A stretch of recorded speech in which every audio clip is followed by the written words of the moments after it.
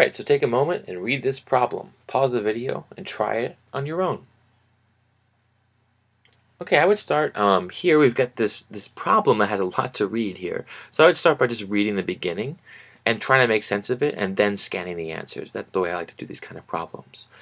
So what are we told? We're told a satellite television company charges a one-time installation fee and a monthly service charge. So whatever we're about to look at, we know there's this one-time installation fee. They come on over, they install stuff, and then every month you pay a little bit extra.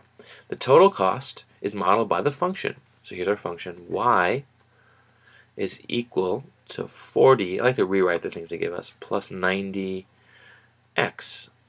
Which statement represents the meaning for each part of the function? So let's just take this apart for a second and make sense of it ourselves. Y has to be the output. It's the total cost, right? So to get the total cost, what do these other numbers have to mean?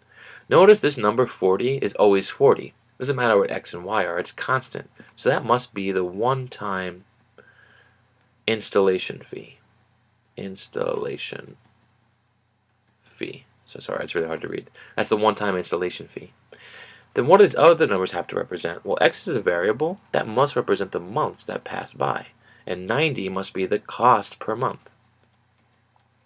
And if that's not making sense, we can try making a table. If you're ever kind of confused about what's happening here, try a couple of values for x, just even 1 and 2, 0, 1, 2. What would y equal? Well, if x is 0, you get 0 times 90, 0 plus 40, that's 40. If x is 1, you get 90 times 1 is 90, plus 40 is 130. And if x is 2, you get 180, right? 90 times 2 is 180, plus 40 is 220.